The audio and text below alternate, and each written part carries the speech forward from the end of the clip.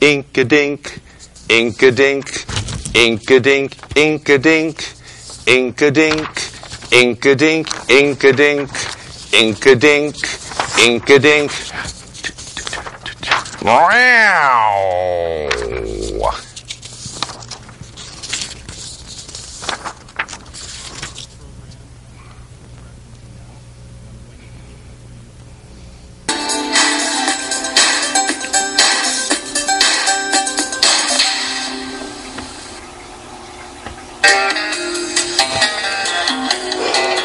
Wait, Basil, wait, we're getting ready to do hour 600 of the Basil-Athon, and I'm hearing, what are you watching? We were supposed to be watching, you wanted to watch Regressive Soup, my TV show. Whoa. Wait a second. That's not Regressive Soup. Good evening, welcome to Regressive. Maybe it is. Basil said, look, well, he wants to give me the extended version of it. Said he told me he wanted to watch Regressive Soup while we were doing the show. Because I mean, after all, well, we have a difference of opinion. I say that I, through Regressive Soup, got him Basil BuddhaCat Presents! Exclamation point. And that was back in January of 2012. And now he's telling me that actually he got me in to do Regressive Soup. And he had Basil BuddhaCat Presents planned out all along. But in 2009, he thought he'd do me a favor and get me in with Dave and Candy at Comcast and get me a show so that he could be talking to them behind the scenes and saying, look, I brought you this dork, and he gets a fair amount of viewers. Imagine what a show would be like with Mr. Dork as my co-host, interpreter, and chief gopher. Gopher as in go for this and go for that, not the little furry thing that would look more like Basil's certainly, and not feet as big as Basil's big and comfy slippers.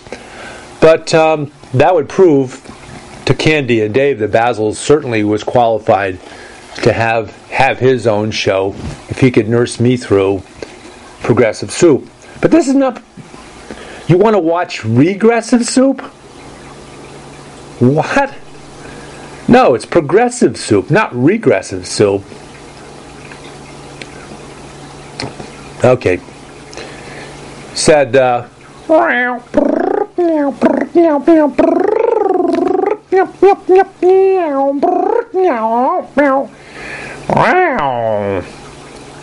he said, but Regressive Soup is more fun.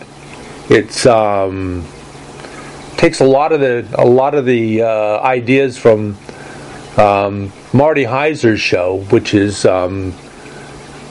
unbelievably named the Marty Heiser Show. And who's the other guy? Basil says he's not sure, but he thinks the other guy's name is something about, his last name is Straightjacket. And it's got some show on that's kind of like Marty Heiser on steroids. And but what he likes a show called Regressive Soup, because he says it's like Fox News. It's bright and blue, red and blue and green and white and all kinds of red, white, and blue at least. And it's entertaining and mesmerizing, and he likes that better. Says he likes that one better than Regressive Soup. What's wrong with Regressive Soup? Said,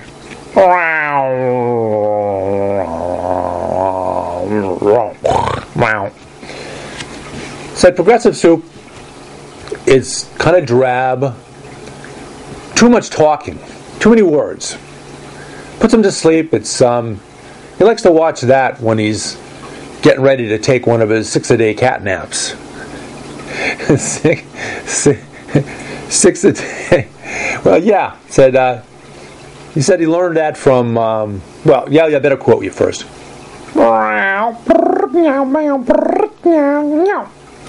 So you learned that from Ron and Nancy Reagan's cat, because they taught Ron that you make the best decisions when you're sleeping, and that way, while you're sleeping, you can have your wife consult the astrologer and make the decisions for you, and in the meanwhile, you get a good nap in.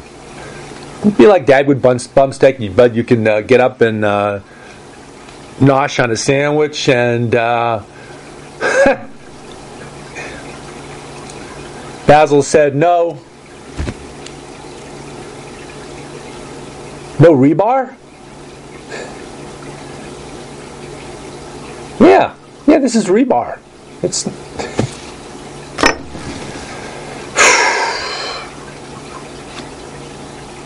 said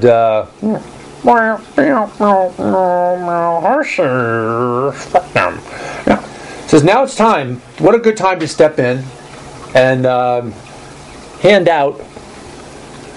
He's been wanting to hand out these pretty regularly while we're doing the Basil-Athon, and we're up to hour number 600, and this is like, I don't know, the 20th time that we've actually got this. This is a lion-sized Hershey's Kiss.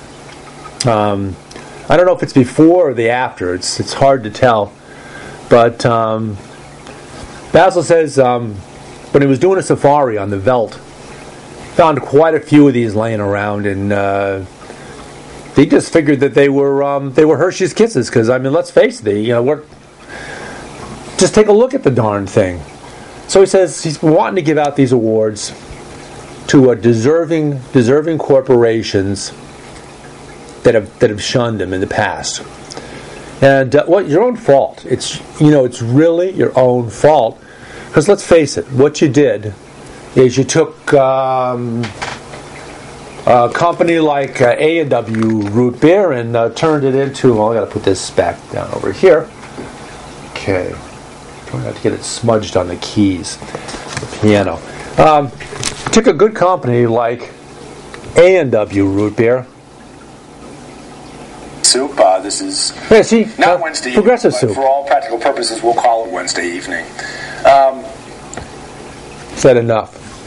Well, he didn't have to say it. He rolled his eyeballs. He flicked his whiskers. All of them, not just the third one on the right-hand side, or the hairs inside his ear, or didn't flick his ear. Just closed his eyes just a little tiny bit closer to being shut for a moment, and said, enough. So you took a product like A&W Root Beer, and all of a sudden you're making it out like it's P-A&W Root Beer, Paw Root Beer. And then he's interjecting into the show. How is the audience going to know that Basil's root beer of choice, his beverage of choice for that matter? Well, Schweppervescence. The Schweppervescence and Schweppes kind of fizzled out. But he said, how are people going to know for sure that P-A&W root beer is his beverage of choice? And all you have to do is take a look next to the rebar, or a slightly smaller version of this in Basil's cat pan. And that's how you know. So you want to watch Regressive Soup. Okay.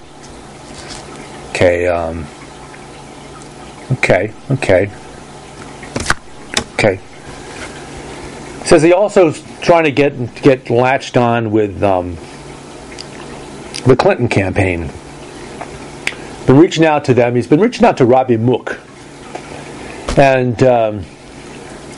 he knows Robbie Mook from when he used to watch the Seinfeld show, and he saw the episode where George Costanza is playing Trivial Pursuit with I don't think it's Susan's family, it's somebody, and And, oh no, he's playing it with the Bubble Boy. And the Bubble Boy is called the Bubble Boy because he's in this plastic container, because he's he's hypersensitive to all kinds of allergies and things. And he's in the hospital, and George goes and visits him on his way up to the cabin. The Kramer burns down, and that's just incidental to the story, I guess. But so he stops in and sees the Bubble Boy in the hospital, and the Bubble Boy wants to play Trivial Pursuit. And Bubble Boy gets down to the last slice of the pie, and he's heading down the home stretch down to the center. And the question for the win is, who invaded Spain in the 1500s? And the answer, of course, is the Moors. But, amazingly enough, there's a misprint on the card. The card's got it spelled wrong, and it says the Mooks. And George jumps out and says, no, it's not the Moors. Look, it says on the card, the Mooks. And the Bubble Boy starts going crazy and coughing and sneezing and throws something, and his oxygen tent starts to deflate, and all kinds of zaniness like you had on Seinfeld once in a while, or all the time. So Basil's been on the phone with Robbie Mook from the Clinton campaign, and he says that he's got a great commercial for Clinton. He's going to prove once and for all that Hillary Clinton is going to be aggressive progressive policies. The policies that Bernie Sanders believes in, and all of a sudden Hillary Clinton is latched onto. She and her campaign have latched on to the notion that the $15 an hour pay mark that Bernie Sanders has been pushing for, and that California and New York State have recently passed a graduated step into $15 an hour as minimum wage. Seattle did, San Francisco, Los Angeles, and then the whole state of New York City, then the whole state of New York, and the whole state of California. And Sanders was always been for that, and Clinton kind of went from being, how about $12 an hour, which she probably could have gone to Congress and gotten a pay raise, a minimum wage raise of about 20 cents an hour, graduated over the next 18 years. So she changed over on that one. Universal single payer health care, she's all of a sudden it's, but then she says, Mr. Sanders doesn't seem to have any idea of how to pay for it. How are we going to pay for it? And of course the answer is we already do. We pay twice as much per capita than we have for decades than most of the other advanced nations on earth that have universal health care for all their citizens. Some countries are 3 times. The United States pays per capita 3 times what other countries do. It's just crazy. So the answer to the question is, how are we going to pay for it? Is we already do. You just have to take the HMOs out of the equation. They have to put it under Medicare, which is run very efficiently. It's a great program. It works fantastic. It has a very small 2 to 3% overhead for administrative costs, where HMOs average 30%. And now under the Affordable Care Act, they don't have that 30% anymore. But in order to get the Affordable Care Act through the corporate geeks in Congress, I think they're guaranteed it's either 15% or 30% profit margin. 15% or 20% profit margin. And so all these things that Senator Sanders has been for all along, Clinton's starting to, and that's what happens when you run a strong campaign and look like you've got a reasonably good chance of actually winning. And we're not out of it yet. We've got New York coming up on Tuesday. And The polls shows Senator Sanders to be a little bit behind. It was 10, 12. At one point it was 20, 30%, then down to 10 or 12%. The most recent one says 6%. And like all the other states, it comes down to the youth vote. If young people who, and I say young, I mean people under the age of 30, they've gone very strongly for Senator Sanders, 80% to 20%. Likewise, male and female younger voters have voted or caucused for Senator Sanders by sizable margins. So he's going to talk to Robbie Mook. He's got a good advertising. He thinks to put it in football terms. I know we're out of season now for football. Football season's over, but Basil's got an ad, and this is how it goes. Said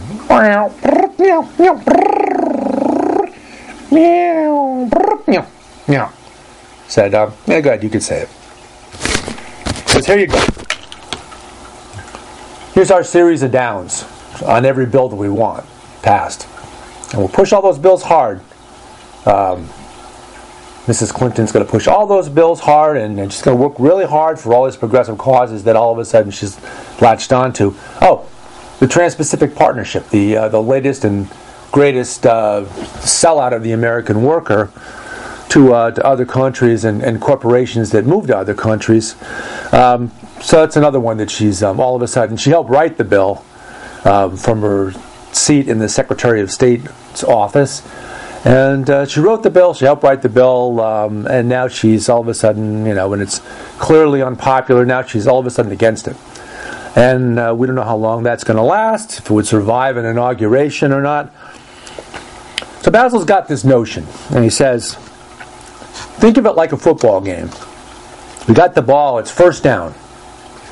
And what do? You run on first down. Okay, so you get a yard, get 2 yards. Okay, now we're making some progress. Now we're going for universal health care. Now we're going for college education that's shared as a country the same way that we share public education, kindergarten through 12th in America. Okay, we got second down and it's 8 yards to go. Okay, now we're going to really surprise them. We're going to run the ball, and sure enough, look at that. 5-yard gain. Look at that. Nice. 7 yards. 2 plays, 7 yards. And we're on the move. Now we got them on the run. Now we got them thinking run. What a down to run on? 3rd down and 3. Okay, so you come out of the huddle. Everybody goes. Everybody, grabs every other member of their team's ass, and little slap on the buttocks, and come out and they're looking pass, and quarterback goes back, handoff, and you lose 3 yards. 4th down, 6 yards to go, 7 yards to go, whatever, 6 yards to go, and then you have to punt. So, and then you say, well, we tried. We tried real hard. We just like we tried back in 1993, 1994, when Mrs. Clinton was President Clinton, his wife, her husband, President Clinton's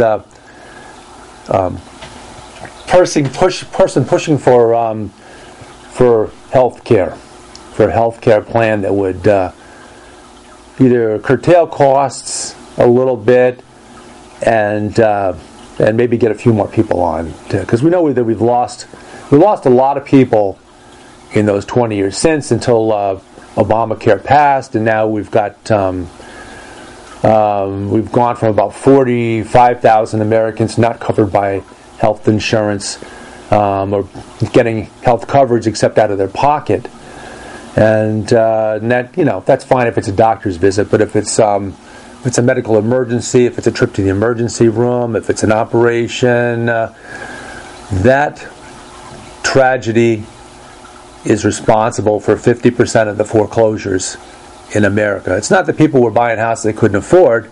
They were buying houses they had a tragedy, couldn't afford to pay a hospital bill for a family member, and tough luck, and they lost their house. So, and they couldn't declare bankruptcy because then they were playing out of luck if they needed to modify their mortgage because they couldn't.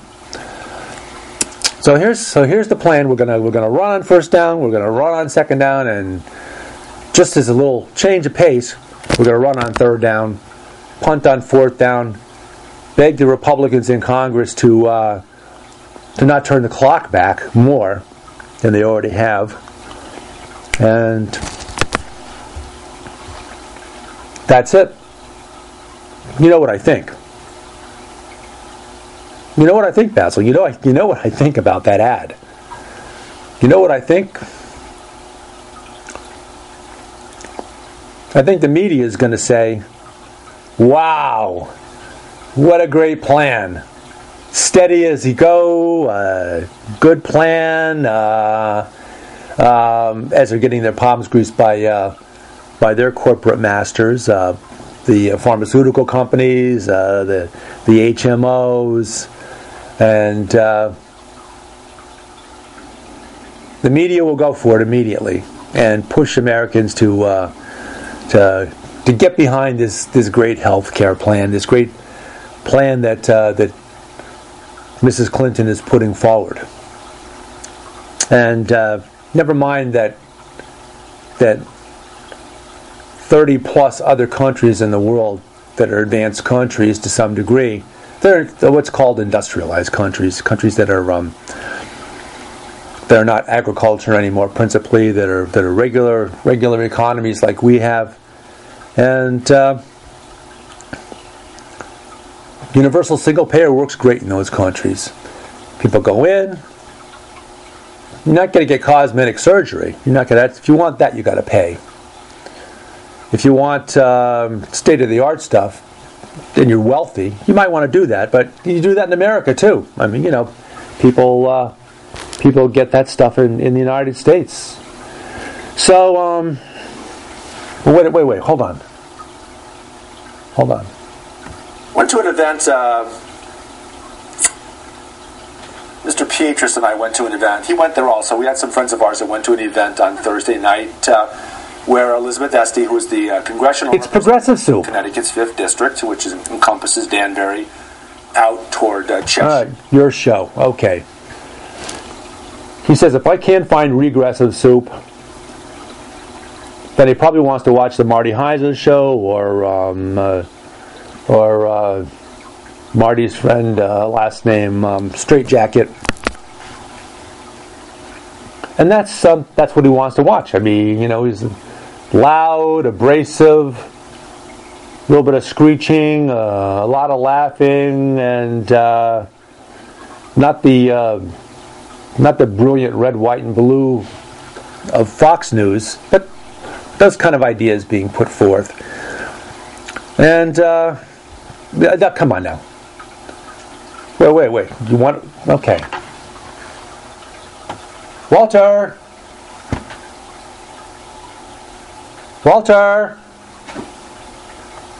Nah.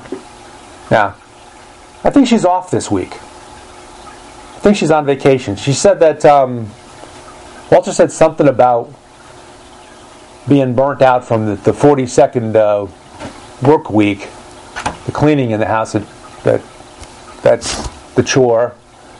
And, sometimes we make her work overtime. Why Walter? Why is Walter a she? Okay, well, if you watch the show before, you know that we've got Walter Forrest cat, and Walter came to us when she was about 3 months old, and she came advertised as a male, and not that mattered to us one way or the other. I mean, it's not India where parents are much more interested in male children than female children because apparently it costs you a lot of money to get rid of a female child when they get married. You gotta pay the other family. You gotta give gold out all over the darn place. And So it's so she comes to us, and by the time she's 5 or 6 months, they're saying to us, "Oh, didn't you know that a male cat's testicles sometimes don't descend till they're like 5 months old?" And at that point, she's 5 months old, and then she's 6 months old, and we come to the realization that Walter is not a boy. That Walter is a Norwegian forest cat, to be certain, and what separates them from Maine Coons is that they have claws that are adaptable so that they can actually climb down trees. She can go headfirst down trees. They don't have to pivot around and then go down backwards. They can right down the tree. And amazingly enough, that's what separates them from a Maine Coon. It's big fluffy tail. They get to be pretty big. Lot of fluffiness around them, and very different from now. Lil was a calico. Through 3-colored cat, some black, some brown, some white. You see her in the with Basil. You see her in the entry to the show, and Lil passed away. And lo and behold, Easter arrived, and the calico cat returned to us as the calico stone. And you can see there's a little bit of rusty brown in there. There's a little bit of tawny. There's a little bit of gray, a little bit of black, a little bit of white. And Lilith weighs about the same amount as she did in when she was pre calico stone days. And so she came back as a calico stone. I don't know if she happened on Easter. I'm not sure if she moved the stone out of the way, but she came back, and she's obviously up above, and she's on the... Lil? Are you there, Lil? Yep. Okay. She's on the 24/7 line. And we call her on the phone occasionally, but she's always on the phone listening in because she was Basil's main squeeze, and of course he sees her constantly because he's up there too, and in that great A&W root beer, PA&W root beer, and Hershey's Kiss and Rebar Repository in the sky. So we talk to her occasionally. We're almost out of time for our first half of hour number 600. Do you actually want to talk about anything in particular?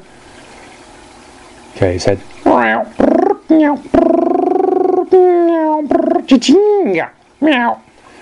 Says,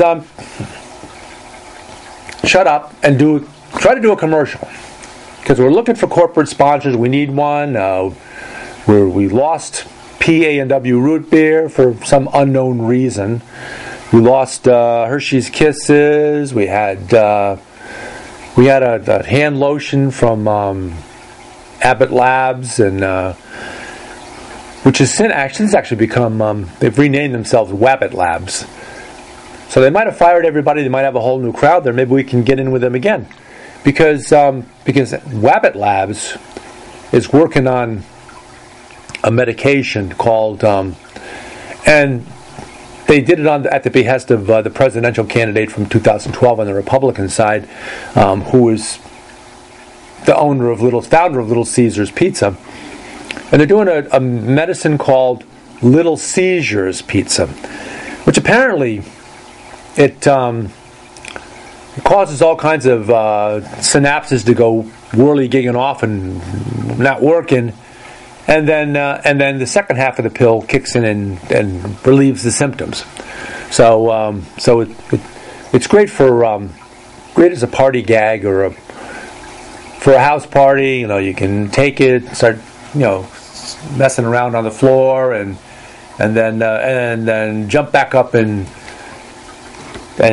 sell stock in the company in Wabbit Labs and StarKist. And No time for that, huh? Okay. Well, Basil BuddhaCat Presents. I'm David Stevenson, Basil's co-host, interpreter, and chief gopher. And we'll be back in a moment with the second half of Basil-Athon 2016, hour number 600.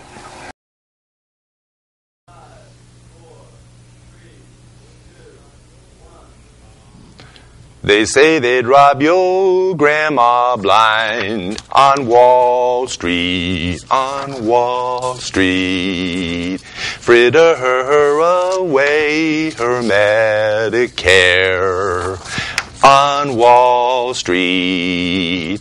And Pharma Oil and their pet fox don't care if she lives in a box, so long as they wear platinum jocks on Wall Street, on Wall Street.